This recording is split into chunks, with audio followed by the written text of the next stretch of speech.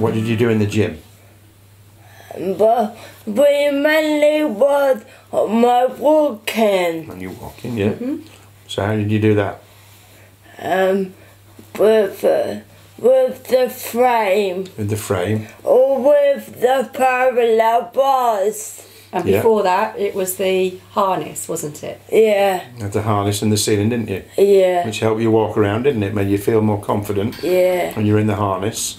Yeah. So it made you feel like you wouldn't fall over, which was good. Yeah. Little bit scary. Because you couldn't get your balance, or? No, because I couldn't get a balance. You couldn't get your balance, no. Yeah. There were times when we were asked to come in, and especially when she started to walk, you know, with the frame or with the stick, etc. You know, come and watch, you know, like we did when we videoed it in the corridor. And the other nice thing is, of course, that you know, when somebody starts to walk again or starts to recover, you share that, especially at Marbrook.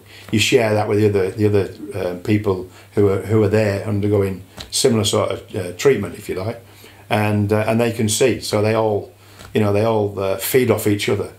Which is a nice thing. So yeah, I mean, physio, OT, speech and language. The other thing that was important as well was the psychological part of it as well, because and that's something that we even talking about still now with the current OT that comes to see us about Levi's, you know, how she feels.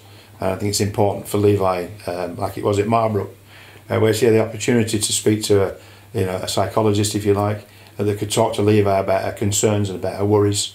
You know, outside of talking to mum and dad, talk to somebody else completely independent about how she was actually feeling, and you know, maybe sort of tackle those feelings with somebody on a professional level as opposed to mum and dad and a family. The thing was for Levi was that as soon as she could, of course, she could get on social media, and she could stay in touch daily, hourly, minutely with all her friends and family.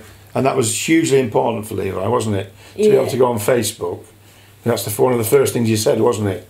When you start to become more aware of what was going on at Marbrook, the first thing you said was, "Can I go on Facebook again?" Yeah. And you did, didn't you? Yeah. And you enjoyed that, didn't you? And you still do.